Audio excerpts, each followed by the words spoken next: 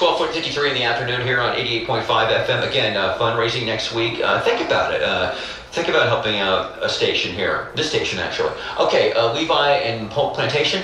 Good afternoon. Hi, Mick. Hi. Good afternoon.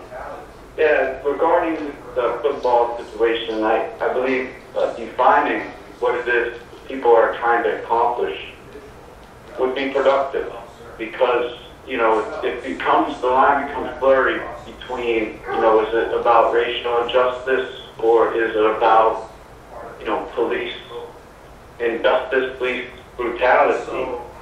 And what happens is, you know, when the topic is around racism, it shifts the burden to the individual, the police officer themselves, instead of the actual process. And most likely those police officers are just taking order as a part of a fraternal oath.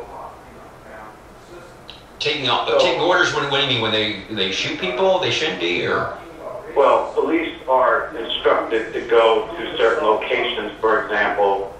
You know, they're instructed to pursue certain individuals. I mean, police aren't just running around just deciding, you know, what to do at every moment. Right. This is a top, you know, down system.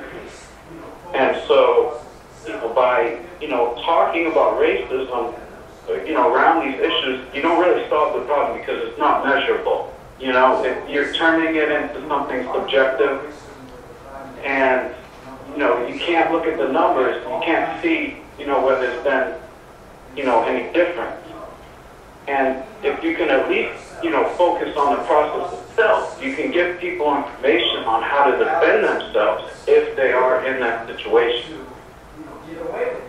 Great. Okay. Basically, you know, when we're talking about racism, we're dividing people. You know, police are brutal to all kinds of people. I'm telling you.